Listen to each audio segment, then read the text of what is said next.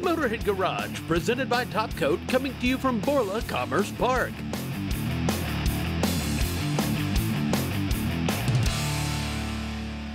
You know, I work on a lot of shows where cars are being restored, and there are a lot of muscle cars, and the builders always tell me the tolerances back in the 60s, back when those cars were made, they were terrible. It was a human being working on it, of course, and so the gaps between all the panels and everything were way off, and they were inconsistent from car to car. But now the automotive industry has evolved, so there are robots involved and computers and bigger technology, and that changes the cars. Now they're all repeatable, and that changes the way RockAuto.com does business. Right. Yeah, when we started out 20 years ago, we focused on just replacement parts, but over time, the accessory part manufacturers have improved their processes like the car manufacturers did.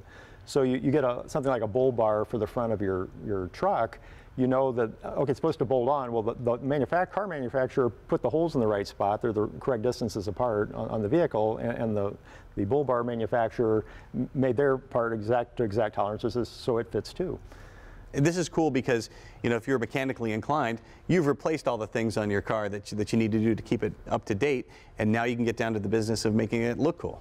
We have stuff simple to install like floor mats. You just plop them in. If you have your headlights are crazed or cracked or something, you can get replacement headlights that are original equipment style from RockAuto.com, or you can get custom headlights like these that are projector that make your vehicle look cooler. So now this opens RockAuto.com to a whole bunch of people who just want something that looks nifty. Right. Yeah, we sell accessories now, bumpers, trailer hitches, lights, all sorts of fun things to customize your vehicle, make it look cooler. Time now for the lowdown with Magic Creeper.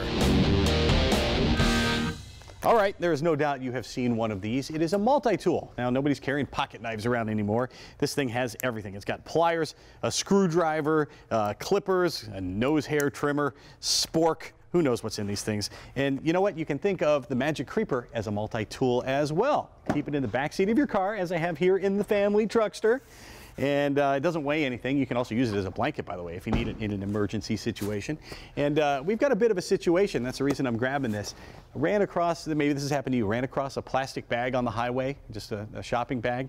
And with your hot exhaust, sometimes it gets stuck under there. I didn't see it come out when I looked in my rearview mirror, so I suspect it's up under there in the exhaust somewhere. So we will use the Magic Creeper to get under this car. This works better than a conventional creeper because there are no wheels, so you get a few inches of extra ground clearance, and some of us need it. Thank you very much. And it's super simple to unroll the creeper. First, you just throw it out there like you're bowling and sit your bottom on it, scoot it out a couple of inches, and then you're able to go under the vehicle. Now I'm going to check under here to see where the problem is. The great thing, by the way, about the creeper is you can move left and right to inspect anything you need to underneath.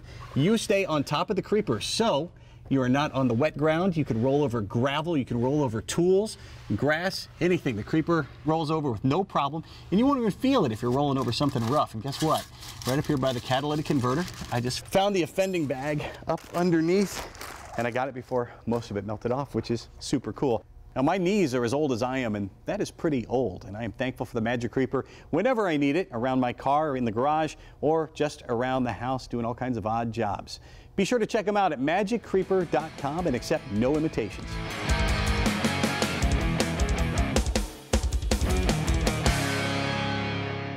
Let me give you a scenario that everybody can relate to. You're going down the road, you hit the brake pedal, and bam, you start feeling a pulsation or a shimmy in the steering wheel. Probably resulted from lateral runout. I'll show you how to measure that real quick. Just go ahead and take your wheel off. Ferrari was nice enough to give us these studs, but if your rotor's loose, put some lug nuts on and secure them.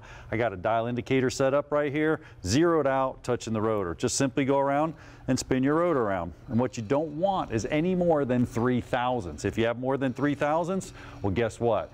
That 3 thousandths goes around. That really doesn't cause the pedal pulsation, but it causes disc thickness variation. It's hitting the rotor, bam, bam, bam. When it does that, the pads go in and out, and you start to feel it. Well, you can just take a micrometer. You can go around the rotor in 8 different places at the same difference. You don't want any more than 5/10 thousandths. That's less than 1 thousandths. And what that does, it gives you that pedal feel or that pedal pulsation. It's disc thickness variation. Now, how do you stop that? Well, don't over torque the lug nuts. Make sure that your surfaces are clean between your rotor and your hub, and when you put everything back together, use proper torque specifications, because you don't want to go down the road and feel that pedal pulsation. These 2 measurements along with those tips will help you avoid that. Do not touch that dial. Do they make TVs with dials anymore? Anyway, don't go anywhere because Motorhead Garage, presented by Top Coat, is coming back right after this. What happens to all the cars that wind up in accidents or finally just die? In the United States alone, about 12.6 million cars are recycled every year. Some cars are stripped for parts, others are worth more as scrap and head straight to the shredder. Just how much do auto salvage businesses in the U.S. make every year? A whopping $22 billion. Motorhead Garage coming up right after this.